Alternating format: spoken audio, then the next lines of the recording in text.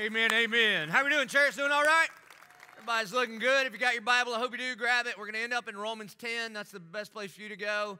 I hope you are having a great day. I hope we continue to have a great day. I got a new shirt for today. I hope you're excited about that. Put it on because of some festivities going on later on today. We're back. The Jags are in the will of God playing a 4 o'clock game, so preachers can go to the games. That's good. And you know the Lord is on our side. I don't know if you watched last week when we dominated the Steelers. You know why? Because the Bible says, thou shalt not steal. So they obviously are bad. And then today we play the Rams. And again, in the Bible, it doesn't go good for Rams. I don't know if you know that. They're mostly end up just a bloody mess. And so we're praying for the will of God at Everbank Field today. And, you know, it has something to do with what we're going to talk about because we don't mind speaking boldly about things in which we believe deeply. Sports is the easiest one to look at. Like if you're a fan, like today, I will lose my mind. I know it's just a game. I know it doesn't matter, whatever. It matters to me while I'm there watching. It matters a lot. And I know we're also a bunch of college fans here. And I also am biblical in the team that I chose to follow in college because I don't know about you, but my Bible is written with a whole lot of red and black, all right? That's why I'm a Georgia fan. And so I know some of you other folks like other teams, but I'm a Christian, so I like Georgia. And so, but if you're a fan of something, you know, you don't mind speaking boldly. I mean, a football game is one of the greatest things to see. This common event brings us together. And people that sit in church like this do this at football games and hug people you don't know. And I mean, it really drives something. And so it's not just sports. Anything in which you believe deeply, man, you'll speak boldly about. I would love to tell you about my son's week of sports. He pitched in a baseball game, struck out a bunch of people, hit a bunch of baseballs. Yesterday, Reagan Capri had her very first gymnastics meet. So now we have moved from frolicking in a bathing suit to like an actual, like a real sport. And in fact, she was first place in all 4 events. I think everybody was first place in all the events according to the ribbons, but still, she was one of the first place ones too. So praise God for that. You know what I mean? And so when you believe in something deeply, then you speak about it passionately or boldly. And so that's what we're going to talk about today, about the reality that love shares. And what we're talking about is love shares our faith. If you believe in Jesus deeply, then you will speak boldly about him. And so if you haven't been here for this whole series, we're talking about the idea of what does it look like to love our neighbors. And so the first week, we asked a question that a lawyer asked Jesus, who is my neighbor? And Jesus basically says that's not the right question because that limits the love of God. And your neighbor is anybody that God puts on your path or in your path. And so the idea is just be neighborly or love every person that you come eyeball to eyeball with. That's who your neighbor is. And then the second week, we talked about the reality that love accepts. That love accepts. Why? Because God accepted us when we were wholly unacceptable. And he sent his perfect son to make a way for us to be made acceptable even though we're not. And we talked about this word hospitality in the Bible. And that does not mean you have the gift of doilies and scented candles. That's not what hospitality is in the Bible. It takes 2 Greek words to love the outsider or love a stranger or love the alien. That's what we are called to do. So we are called to love or to accept people that are not like us, that don't think like us, that don't look like we do or believe like we do. Those are the people that we are to love because you can't win an enemy. First, you make them a friend to have influence in their life. And then last week we talked about the reality that love serves, that love is not a feeling, but love is an action, that love does something. Love is a verb. And I challenged us to sign up for our Serve Day, where we want, as a church, to put on display the glory of God for our whole city to see in loving and serving our neighbors the way Christ loved us. And so over 1,000 of you signed up last week, so we need another 1,000 to sign up this week. And on October 31st, we are going to put the love of God on display in our city by just serving people, meeting physical needs. And in fact, one of the reasons that we highlighted the Mackenzie Wilson Foundation is a couple things. One is they will be one of the partners that we serve with. And I mentioned last week that we needed 12 or 14 men to go to Portside next door to our San Pablo campus here and mentor, spend some time with some young men over there that don't have dads in their lives. And if we couldn't get 12 or 14 guys to do that on a consistent basis, then this whole thing is a joke. If love is actually a verb. Well, we had 81 men sign up to volunteer on a consistent basis. Isn't that cool? That's great, man. Way to go.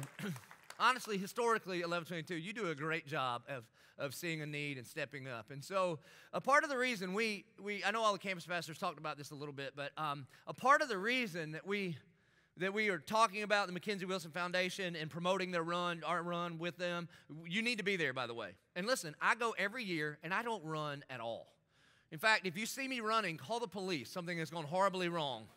Either I am in trouble or somebody I'm chasing is in trouble, and the police should be there for one of us, all right? So, but you should be there for that. And what it's rooted in is this, is like you heard, Mackenzie was a 15-year-old girl. Everything was just in her life was up and to the right, man.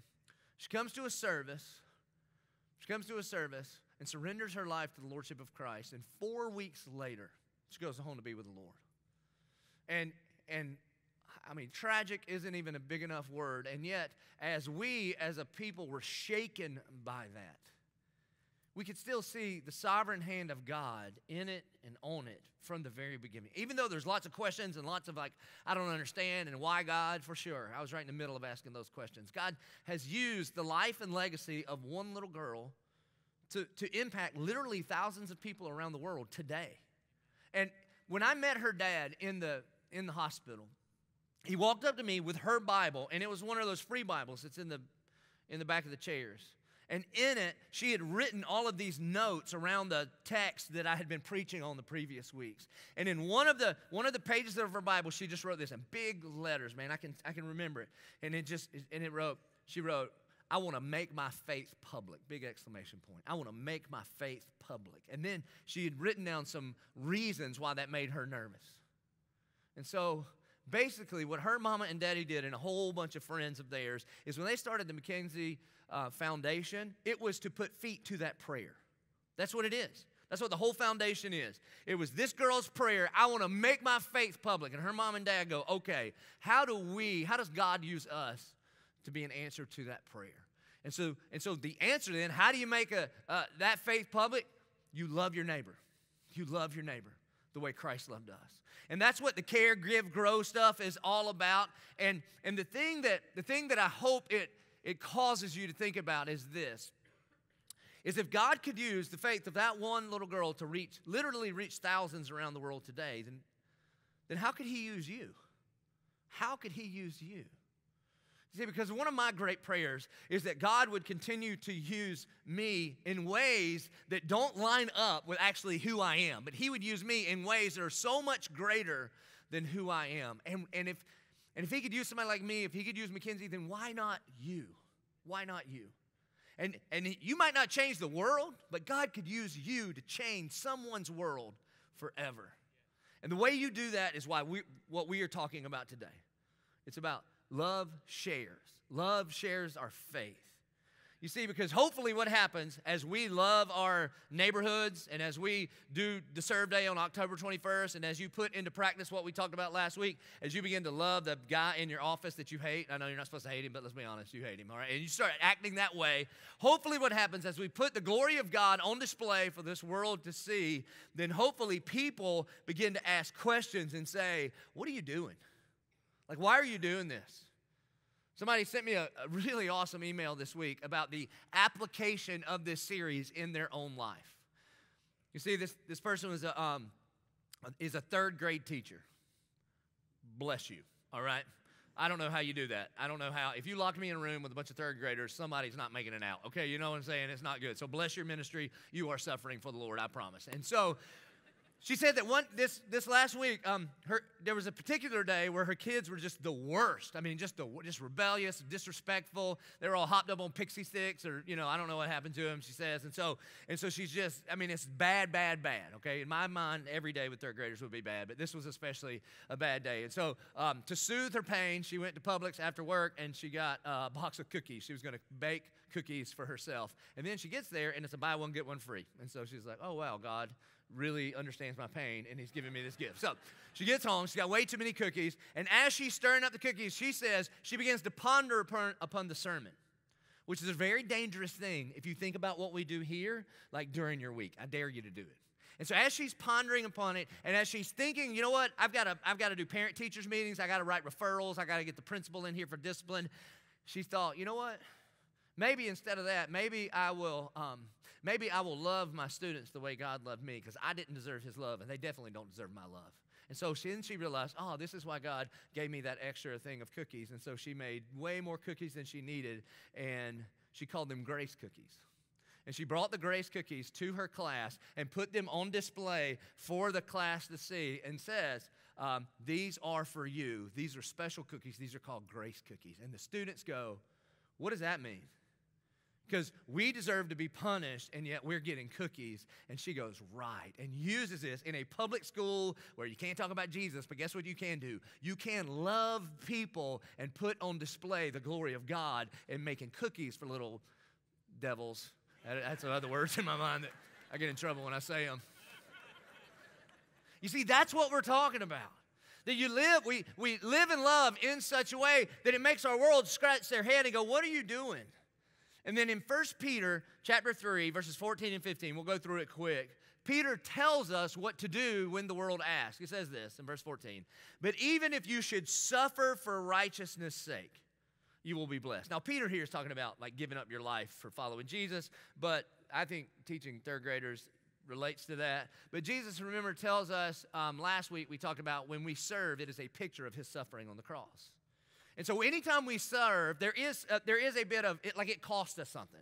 It costs you time, it costs you money, it costs you comfort. It just takes you out of the middle of the equation, and it makes somebody else a bigger deal than you. And he says, so even if you should suffer for righteousness' sake, you will be blessed.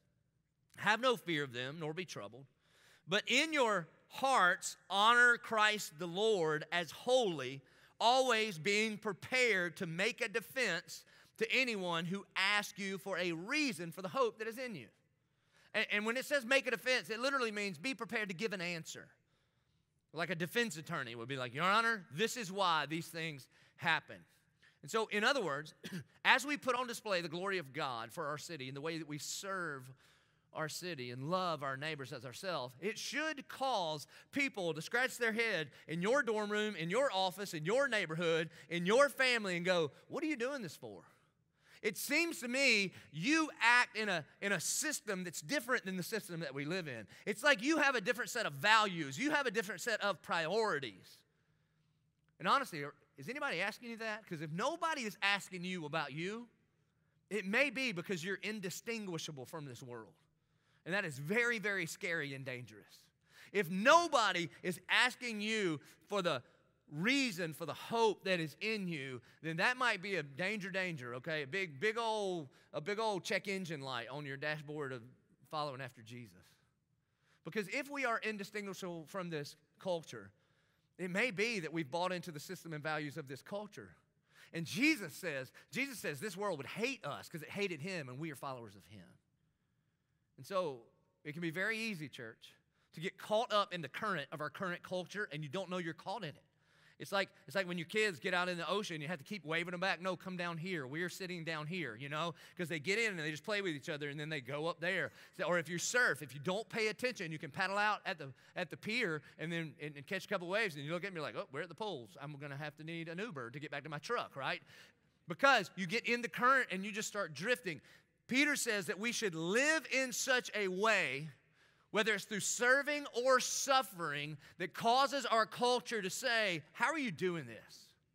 Like, for example, when you go through pain and suffering. As a Christian, we are not suffering proof. In fact, Jesus promised that we would endure suffering. And yet, when we do it, and our hope is not in our circumstances, but our hope is in our Savior, I'm telling you, it causes this world to scratch its head and go, how are you making it through this? Because it's like you have a peace that transcends understanding. And you're like, yeah, you're right. Because I have somebody to guard my heart and mind, and his name is Jesus. And so the answer that we give is the gospel. The answer that we give is sharing our faith. The church word for that would be evangelism. Evangelism. Now, here's what I know. The moment I say, all right, I'm going to preach about evangelism, there's a bunch of church people that are like, oh, no. And the reason is because of these next few words. It says this, yet do it with gentleness and respect. And I think a lot of the reasons church folks reject evangelism, like, hey, I'm not going to share my faith, is because we've seen it done without gentleness and respect. Like I'm going to tell you, on the way to the Jags game today, the bullhorn guy always yells at me. I must look like the most lost person in Jacksonville, okay? People share their faith with me all the time, and I always ask the questions I know they can't answer. You know what I mean? I just do. But I look lost, apparently. And the guy with the bullhorn and the sign is going to be, you're going to hell. I'm like, I'm just going to the Jags game, okay? Can you just relax? And so when it says with gentleness and respect, it's not yelling in signs. It's not aggressive. It's not disrespectful. You remember, we've talked about this, that it's the kindness of God that leads us to repentance. So maybe we should try it God's way. And I think there's a bunch of reasons that Christians don't share their faith. But Romans chapter 10 is going to walk through what it looks like for us to love people enough, not to just meet physical needs, that's important, but to also share our faith. So Romans chapter 10 is kind of a how-to in sharing your faith. And there's really three major ingredients in Romans 10. The first ingredient is the heart, like your heart for people that don't know Christ. The second ingredient is you got to understand the gospel. You kind of need to understand what you're sharing. And then the third thing is just go and then do it. So Romans chapter 10, verse 1 says this. Brothers, this is the Apostle Paul writing.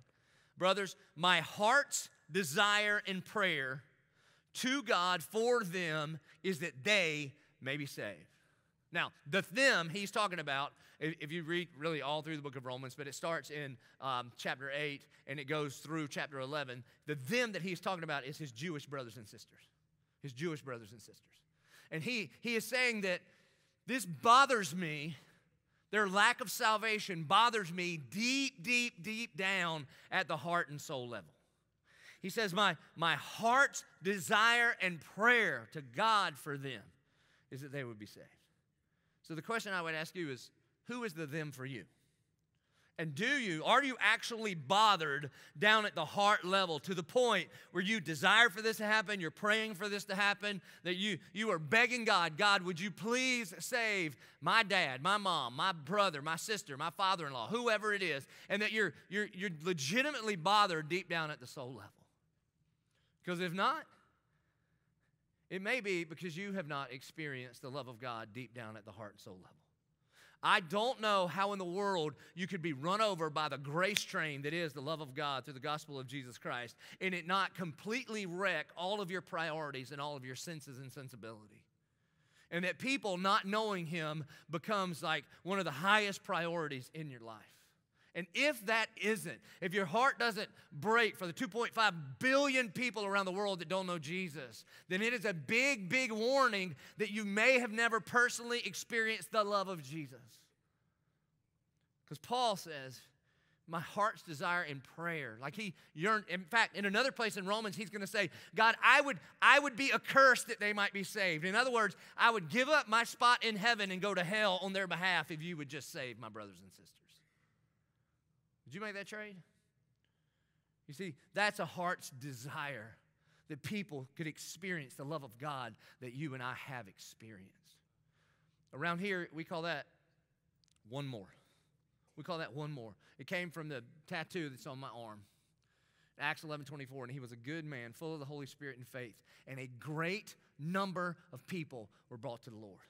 And a great number of people are not the thousands that will be at all of our campuses today. A great number of people for me is just one more. If just one more person would come to Christ.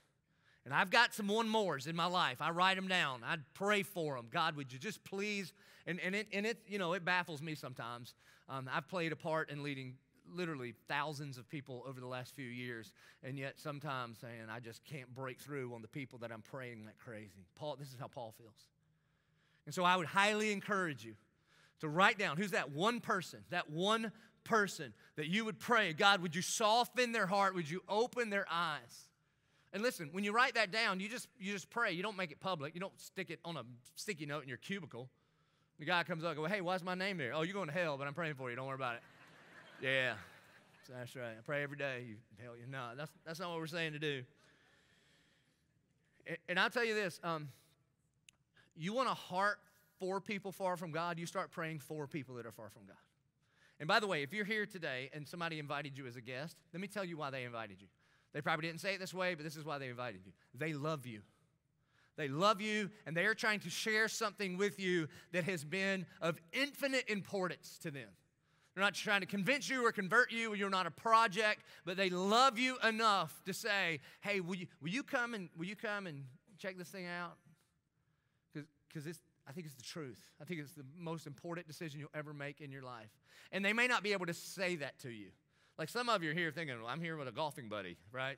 And it would be weird if on the tee he's like, hey, Ted, I love you, and my heart's desire is for you. And be like, hey, boss, we ain't playing golf together anymore, right? But deep down, this is what is happening. And so it starts here. It starts with a heart for people. And then secondly, we dive into, you got to understand what you're talking about. And so what Paul is going to do here from verse 2 down is he is going to unpack the gospel. But it starts first and foremost with this. If you have been run over by the gospel, then if Jesus is in here, then you want him to come out of your words and out of your head and say, hey, listen, this is what is important to me. And honestly, I think sometimes we don't, because we live in such a me-centered world. We just wake up every day and thinking about me. And I think sometimes we don't because we're afraid. We're afraid of what people will think. And when we do this, it's really scary, man. What we tend to do is we value a friendship over a friend. We make what they think about us, we treat that like it's more important than the person's eternity. And then maybe one of the scariest ones in the world is this: we just get busy. Because I know some of you are like, hey, Pastor, listen, I don't hate my neighbors. You know, I don't just ride down the road and just think, he's going to hell and he's going to hell and I don't care and I don't care. I care. I just got stuff to do, man. I got a Jags game to go to and I got places to be. My seminary professor, one of my favorites, he told me this the day I graduated: if the devil can't make you bad, he will make you busy. And if we are so busy that we have taken our eyes off of the reason that you are on this earth, then we're not doing this thing right. You see, the reason that we are here is for the glory of God. And that's as a church and as individual people.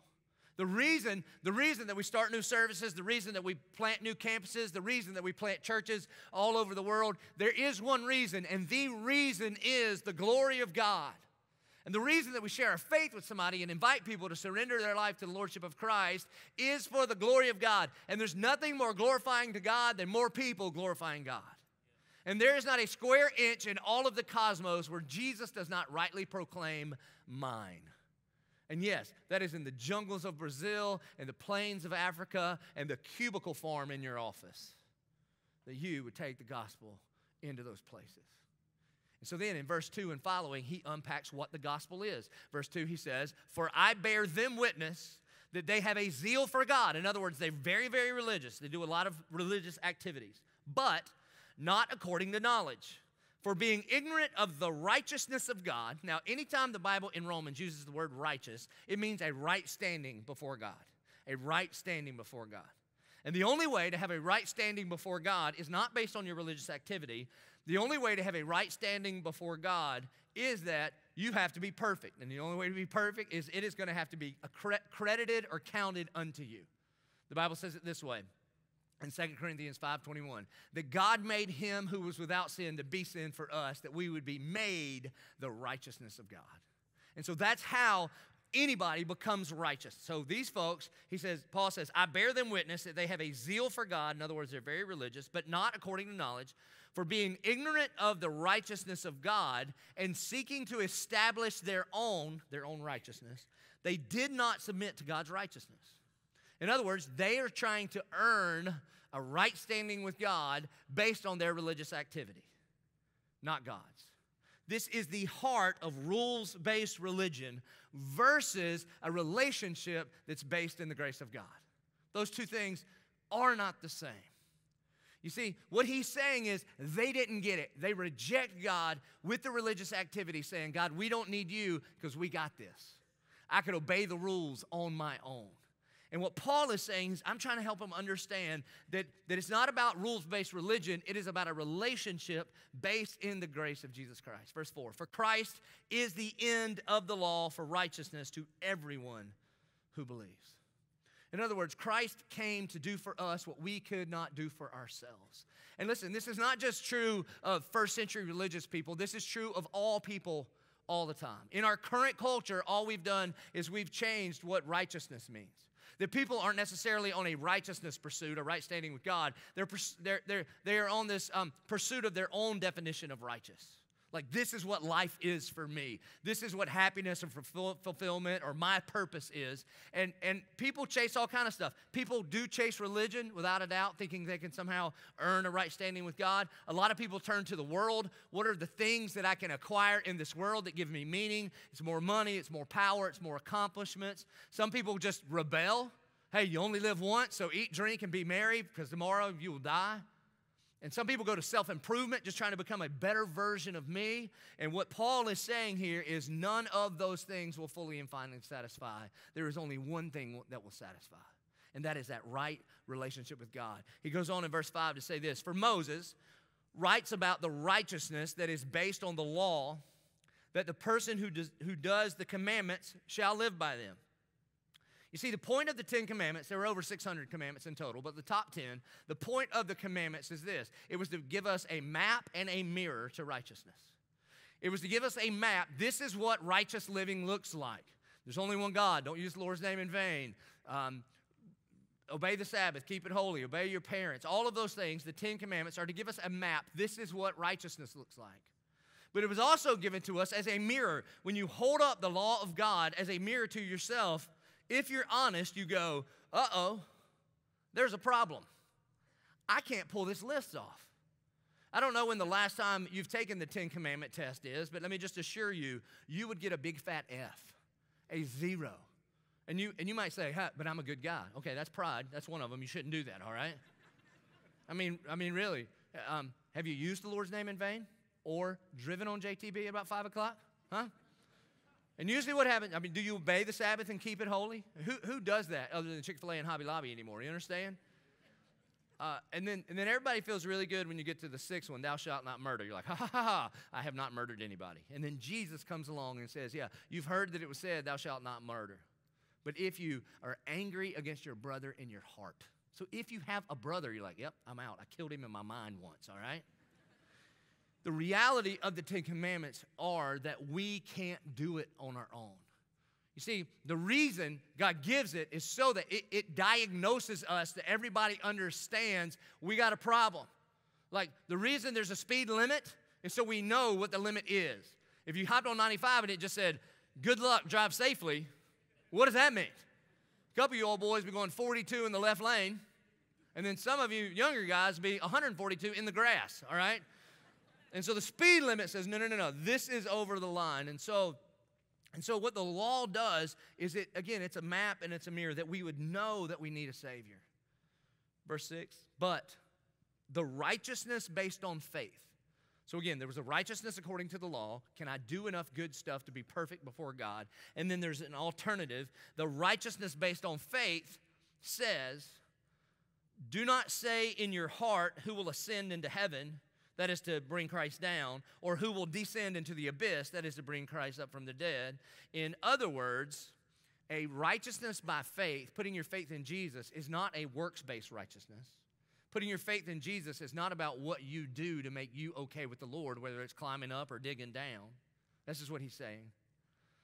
But what does it say? And the it there is a righteousness based on faith. But what does it say? The word is near you. Now, this is a really, really big deal. You can't run by phrases like this in the Bible. What he's saying is this: every world religion on the planet is the same. It's the same. The details are different, but the foundation is the same. Every world religion is this: there's a God or a higher power up there, out there somewhere, and I have to do these things, and if I do enough of these good things, then I will be acceptable unto that God. And every single one of them, that is what it is. It could be align your chakra. It could be take a trip to Mecca. It could be obey the 5 pillars. It could be obey the 10 commandments. Even a Christless, gospelless church will preach this sometimes. A good Christian does these things to be right before God. And Paul, the Bible says, wrong answer. It's not God's up on the hill and step by step in your goodness you work your way up to God. He goes, no, the word is near. And we know from John chapter 1 that in the beginning was the Word, and the Word was God, and the Word was with God. And then when you get to verse 14, and the Word became flesh and dwelt among us. So Jesus is near. That God does not sit up on his throne and say, if you do these good things, then one day maybe I will accept you. But he says, I'm going to send Jesus on a rescue mission to seek and to save the lost, to do for you what you could not do on your own. And so we don't do good things to make us acceptable, but because Christ has accepted us at the cross of Jesus Christ, it transforms everything about the way we live. And the reason that we do good things is not because we're good. The reason that we do good things is because Christ is in us, and it puts on display the glory of God for the world to see in the way we love our neighbors like ourselves. See, this is what he's saying here. It is unique. Because, again, if you take, honestly, even if you set the 10 Commandments aside, you fail your own exam of your own commandments. Nobody lies to you more than you do. Is anybody still rocking out their New Year's resolution from January? No. You're close enough to the next go-around. You're like, I'll just get it next year. No, you won't. You will not. You lie to yourself. Me too. You promise, I'll never do this again. The biggest one that shows up in me is I promised to God there were things that I would not do to my kids that my dad did to me. I promised. And I am more like my dad. I am possessed like a demon by Joseph Perry Martin Jr. You know, those things, I mean, turning off lights. Anybody in this room? Doors are open. You know, we're trying to AC all of Jacksonville. I'm like, where's that coming from? You just can't stop it. Have you ever not wanted to do something and you said you didn't want to do something and then you did it again? You know what that means? Something's wrong. Something's wrong, and it's deep down in here. And so the good news of the gospel is not, if you fix that, God might let you in. The good news of the gospel is the Word came near, that Jesus came down to do for us what we couldn't do for ourselves. That is the foundation of the gospel. The Word is near you in your mouth and in your heart. And you can't have one without the other.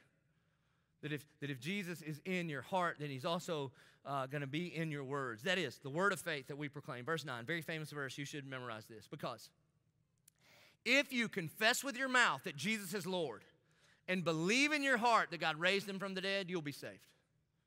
It's like the gospel right here.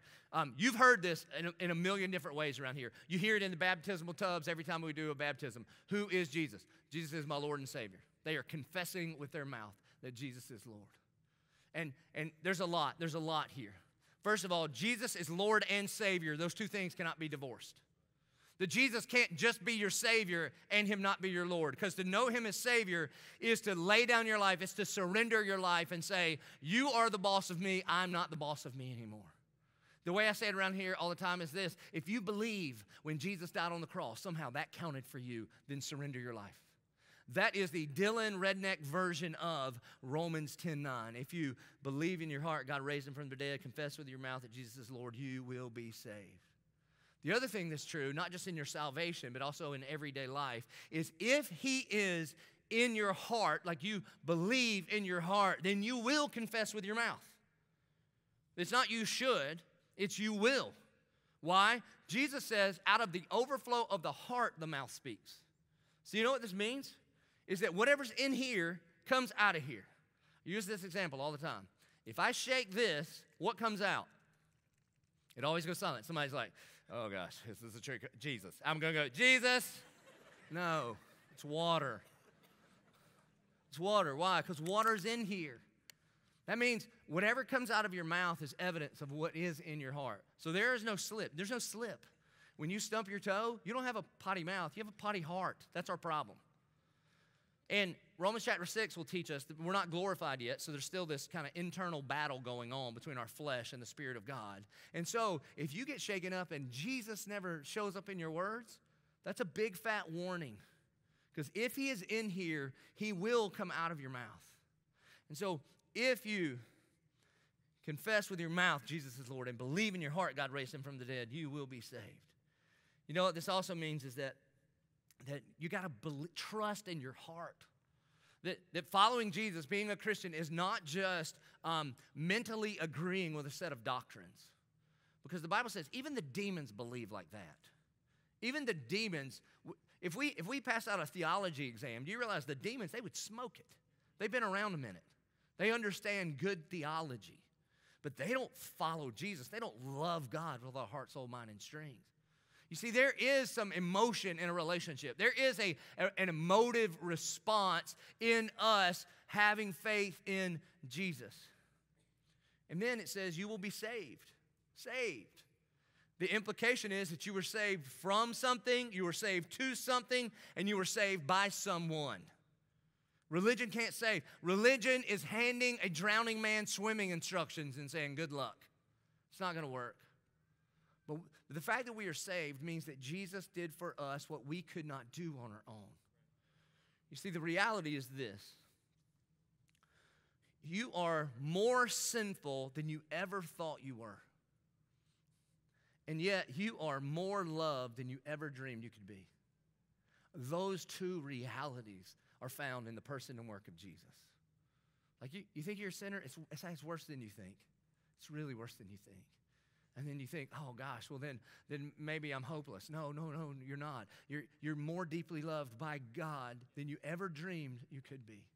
And so when we put our faith in Jesus, the salvation is really past, present, and future. We are saved from our sin. We are saved from the penalty of sin. We are being saved on a daily basis from the power of sin. And one day, we will be saved from the very presence of sin. That's why every tear will be wiped away in heaven. And so if we confess with our mouth Jesus is Lord and believe in our hearts that God raised him from the dead, you will be saved. Verse 10, for with the heart one believes and is justified, and with the mouth one confesses and is saved. He's using salvation and justification interchangeably here. Here's what justified means. If you believe in Jesus, if you trust in Jesus, then when God says you are justified, it's a legal first century term. It means though you are actually guilty, the judge declares you not guilty. The way to remember this is justification is that in Christ, it's justified, never sinned before. That God looks at me and he sees the righteousness of his son because he has justified us. Verse 11, Paul's going to start quoting scripture. For the scripture says, everyone who believes in him will not be put to shame. That's Isaiah 28:16. Verse 12, for there is no distinction between Jew and Greek.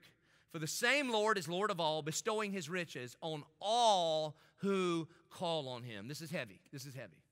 Here's what he's saying. Remember, back at the beginning of the verse, he was talking about his Jewish brothers and sisters, and he was just at a heart level wanting them to surrender their life to the lordship of Christ. And so here he says there is no distinction between people groups. In other words, no one gets grandfathered into heaven because who their grandfather was. That's not how it works. Nobody gets in because of the tribe you came from. That sin must be paid for in order for us to be made right with God, regardless of your DNA, regardless of your heritage, regardless of who you are. And next year we're going to do a real deep dive into this, but you just got to know this, that there is no distinction between Jew and Greek, for the same Lord is Lord of all, bestowing his riches on all who call on him. Now, here's the thing. Jesus himself says, I am the way, the truth, and the life.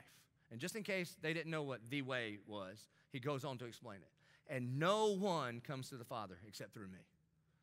Now, let's be honest. This is the part that our world has the biggest hang up with. This is it. They don't have hang up with the morality of the church. This is the hang up, especially in our current culture.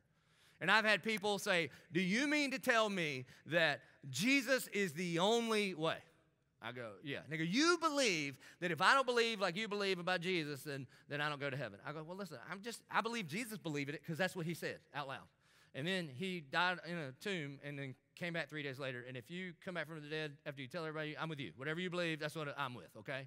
Because I want to come back like that too, all right?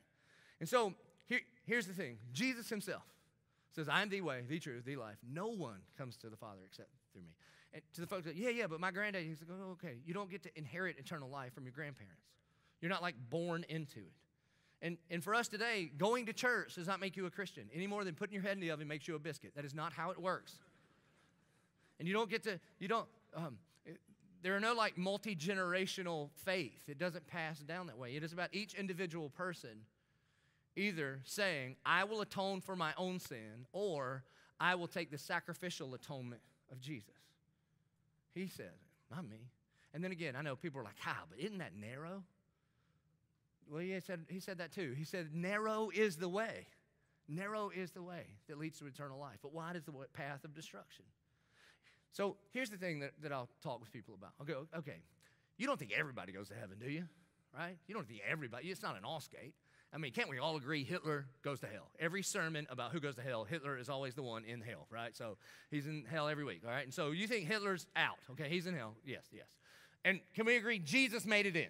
Can we agree on that? Yeah. All right, so somewhere, there is a line somewhere between Hitler and Jesus, and all of us live somewhere in the middle here. Okay, well then where's the line? How do you get in? How do you get in? Are you saying that if you're good enough, you get in? Because you got to ask, how good? How good? I mean, is it like 99? Do you have to get 100? Do you have to like ace it? Is it pass fail? Is it like a C, you're in, and a D, you're out? Is it 51% you're in and 49? You know, where is the line? Because it seems like if good people went to heaven, God, hey, he's got to at least give us the grading scale. And you know what else would be helpful? How about a progress report?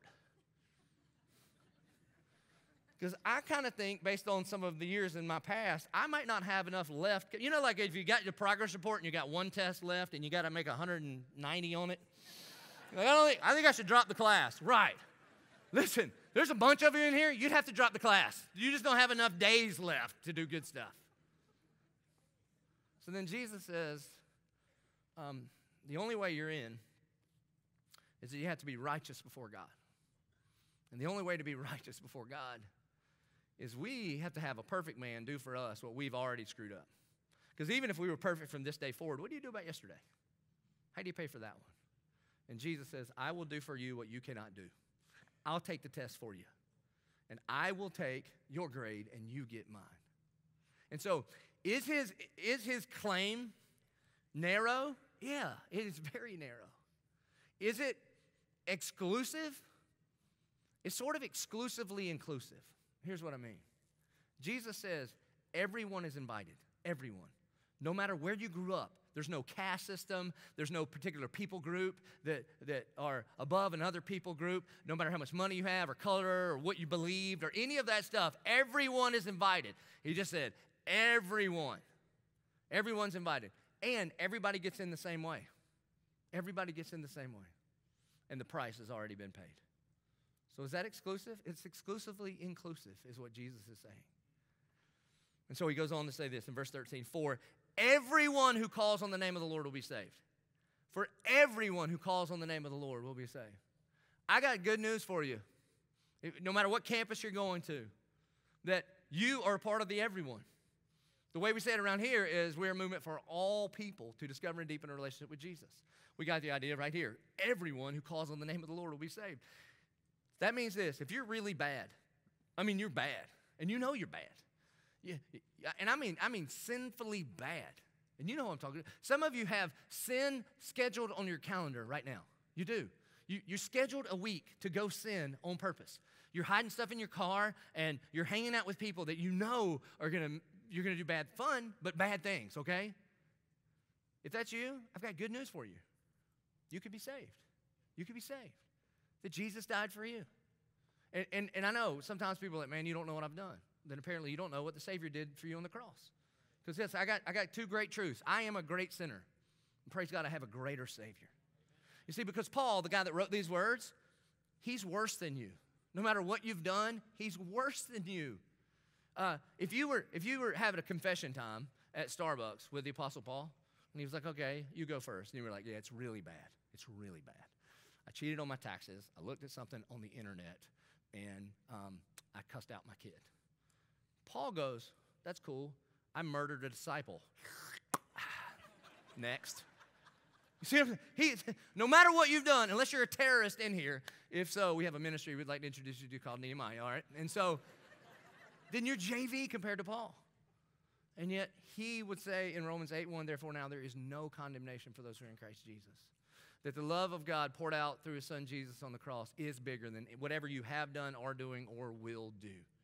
And God doesn't do take-backs. He didn't save you back in the day and then saw you this weekend and went, nope, give it back. No. He doesn't love some future version of you. He knew what he was getting, and he bought you. No matter how bad you are, you can be saved. And another part of the everyone group, some of you are good. I mean, you are so good.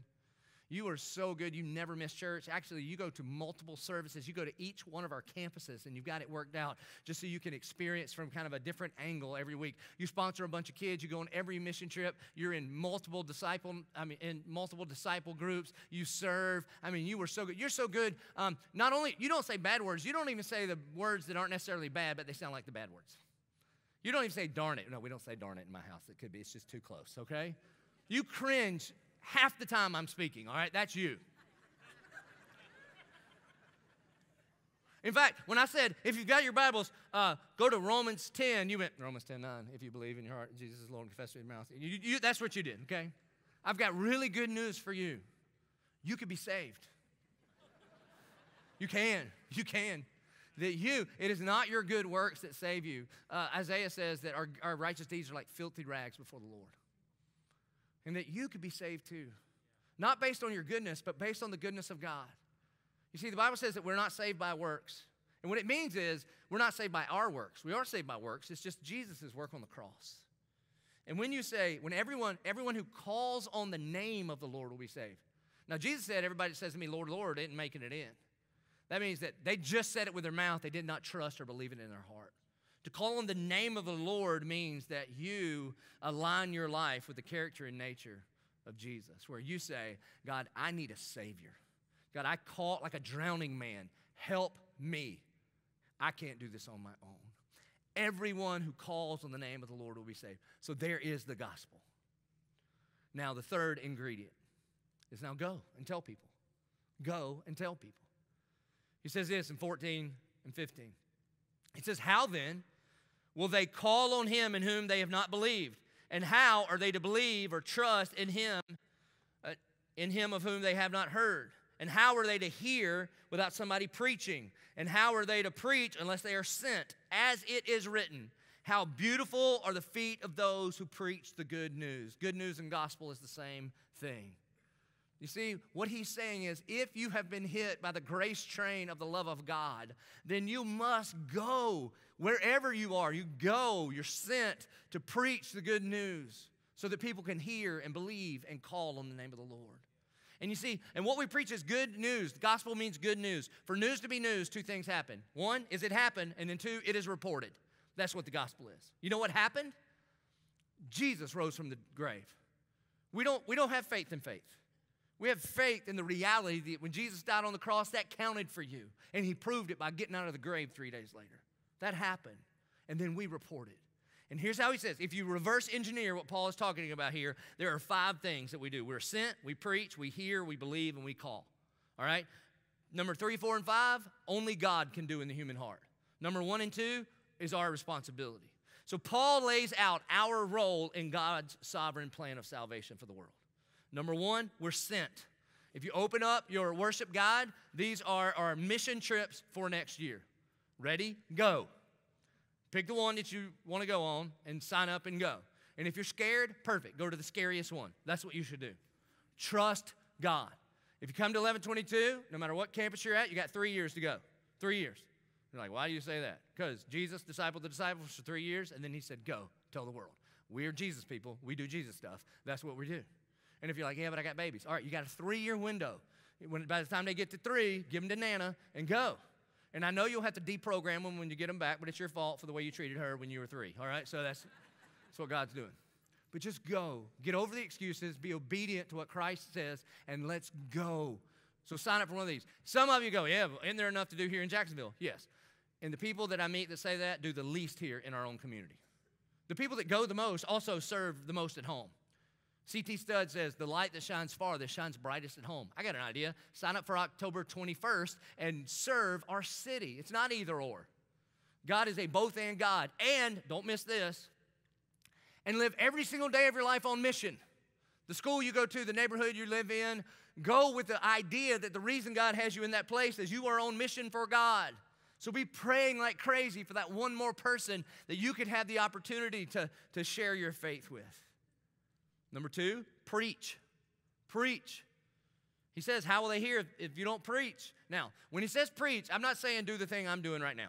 You don't invite your neighbors over for a party and have everybody sit down and be like, all right, if you got your Bibles, and I hope you do, and you do the little thing I do, all right? You don't have to do that. It just means you open your mouth and you talk about the Lord. And it doesn't have to be weird. Unless you're weird, it's going to be weird. But you're weird. Everything you do is weird. And you probably don't know it, all right? So praise God. The happiest people I know are you, all right? But that you would just naturally share your faith. So here, I'm going to break it down so you can kind of see what I mean. Sometimes you share the gospel. Like you share about God's creation and intent, the fallen, sinful nature of man, Christ's sacrificial death on the cross, and somebody to surrender their life. And in that moment, you give an invitation. Sometimes you share the whole deal. And sometimes you share your story. You just share your story. Because here's the reality, man. People can argue about archaeological evidence of the Bible, and what about the ark and the dinosaurs, and so sometimes God gives you an opportunity to just share your story, which is simply this. This is what my life was like. This is how I met Jesus, and this is what my life has been like since then. And that doesn't mean it's not all cotton candy and roses post-Jesus, but this is how Christ has sustained me. And listen, you can't argue with that. You can't. People are not going to be like, no, that didn't happen. I promise. I was there. This is my life. And the place we get this is in John chapter 9. Jesus heals a blind man. And some religious people are asking this blind man, hey, who did this to you? And the guy's like, I don't know what happened. I used to be blind, and then I met Jesus, and now I can see. And then they go, well, where is he now? He's like, I don't know. But here's what I know. I used to be blind, then I met Jesus, and now I can see. And then they say, well, how and why did he do this? And the guy's like, hold on, listen. I used to be blind. Jesus, ta-da, that's all I got. You can keep asking questions. That's all I know right now, okay? And so sometimes that's what you do. You just have the opportunity, because if you are maturing in Christ, the people you know best will go, what's going on with you? And what they are saying is, will you tell me your story? Okay, so sometimes you share the gospel. Sometimes you share your story. Sometimes you share an invitation. You share an invitation to church. And this is when Jesus calls one of the disciples, he goes and tells his brother, hey, I think I found the Messiah. And the brother's like, where's he from? The guy's like, Nazareth. The other guy's like, can anything good come from Nazareth? And the other disciple goes, just come and see. Come check him out for yourself. So sometimes the way you share an invitation is you share an invitation to church. Hey, why don't you just come and check it out for yourself? And here, I'm going to be very practical because the gospel is, all right? Here's what you do tomorrow, at work, whoever it's with, and you go, what did you do yesterday? And they're going to say things. And then you know what they have to do? Because they're American. What do you have to do? You have to say, and what did you do yesterday? That's where you go, I went to church. Do you have a church? Why don't you come with me next week? And what you don't do is don't give a non-invitation. You know what a non-invite is? A non-invite is when you look at somebody and say, you should come to church with me sometime. Go to your calendar and find sometime. There is no sometime. Sometime is a polite way to say, we're never hanging out. Yeah, we should go to lunch sometime. There's no sometime. I'll never see you again. All right, that's what that is. So you give an invitation. That's a time and a date and a place. So I'm going to meet you there. We can walk in together. I'll help you check your kids in, whatever it is. And next week, the reason we're doing this week, and next week, is this week. We're training you up so that next week is one more weekend where we're going to lay out the gospel, and you can invite somebody. Hey, you need to come to church with me. We meet at this time. Afterwards, we go to lunch, that kind of thing. So you share the gospel. Sometimes you share your story. Sometimes you share an invitation. This is the one that most people leave out. And sometimes you just share another cup of coffee because you kind of feel like you're just, it's not going where you were hoping it goes, and that's okay. You see, we can't save anybody. Only God saves. We're just called to love. And so sometimes you just share another cup of coffee. You just continue to build that relationship because it's not a project. It's a person. It's a God-glorifying thing to have conversations where you treat them with great dignity and respect, and that you could be the place where people could ask questions. And you know what a great answer to a question that you don't know is? I don't know. I've had the same question. Maybe I'll go find out. And here's what happens. Here's why you do this. It's because when you share your faith, it's never in vain. Because what happens is, if you become known as like the Jesus person, the prayer person, the I go to church person, then when that person that you're trying to share your faith with over time, Even if you invite them every week and they never come or they promise and they don't show up, let me tell you what happens. When they find themselves in a place of great need or great tragedy or great confusion, guess who they'll come to? They will come to you and say, hey, can you help me with this? And you go, yeah. Because, man, you've never come eyeball to eyeball with a mere mortal. They're not projects. We're not trying to grow the 1122. We're trying to grow on this earth, God being glorified. And the best way for him to be glorified is more people glorifying him. And so share the gospel, share your story, share an invitation, share another cup of coffee. Here is the point. It is not love to merely meet physical needs and neglect to share the good news of eternal life. It's not. It is not. There is no way you could rightfully look at somebody that you say you love and you see their life heading over an eternal cliff that leads to damnation, and we don't get in the way and go, hey, I love you too much to not tell you about eternal life. John Piper says it this way: we care about all human suffering in this age, especially eternal suffering. And so, church, did you know about 80 to 90% of people today that call themselves Christians say that the reason that they have faith in Jesus is because somebody that they knew invited them either to church or invited them to listen to their story? 80 to 90%. I think about the man that led me to Christ all the time. And he wasn't a preacher. He did not have a theology degree. He didn't go to Bible school. He knew his Bible really well. I bet he didn't know one Greek word. If we said a Greek word, he was the guy to be like, that sounds like a cuss word. You can't even say that, okay? And yet he loved us. He loved me enough to share the gospel with me. And so think about the person that told you about Jesus. What if you were that person in somebody else's life? Because you never know. God is sovereign over salvation. He's sovereign over the ends, but he's also sovereign over the means, which means in God's sovereign plan for the salvation of some people that are on your mind right now, that he has given us the responsibility to be obedient, to go and open our mouths and share our faith. So would you please stand and let's pray. Our good and gracious Heavenly Father, God, we love you because you love us first. And God, I thank you that you so loved us, that you didn't just think about it. God, you sent Jesus on a rescue mission to do for us what we could not do. And God, we thank you that he did not just demonstrate his love, but he also preached about it so we could know, that we can understand. Lord, we pray right now for those people that we love so dearly, and we would love for them to experience the love that we've experienced from you. And God, we just lay our lives on the altar to say, Lord, if you would use us, glory to you. And God, we are blown away that the almighty sovereign King of the universe could draw men and women unto yourself however you want, and yet you decide to use us. So God, help us to overcome our fears. Help us to keep our eyes wide open for opportunities. God, help us to put on display your glory for this world to see in the way that we love our neighbors. And a part of the way that we love them is we open our mouth and we share the good news of eternal life. We pray it in Jesus' name. Amen.